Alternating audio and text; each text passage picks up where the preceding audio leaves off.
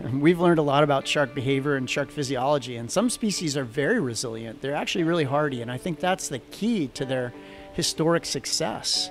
Others aren't, and those are the ones we have to be more careful about. So the problem is, until we learn about them, we can't make good decisions on how to best protect them.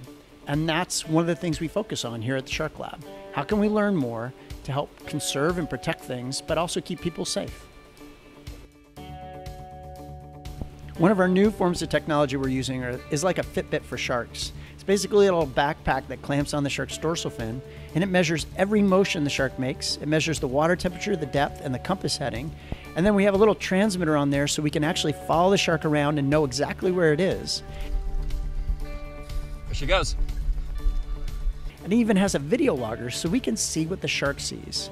At a pre-described time, this thing pops off, floats to the surface. We can pick it up, download all that information, and figure out what was that shark doing. We've learned a lot about baby white sharks over the last 10 years. One of the most interesting one is that they migrate. They're only here during the summer, and then in the winter, they migrate all the way down to Baja. However, during El Niños, they don't migrate. And that becomes really important because the public suddenly sees more sharks the following spring. And it's not that the population's exploded, it's just that El Niño changed their behavior. Basically, the bottom line is go out, enjoy the ocean. And remember, the sharks are there. Be smart about how you use the ocean. But I really don't think you need to worry about them as much as, say, driving down the 405 to go to the beach.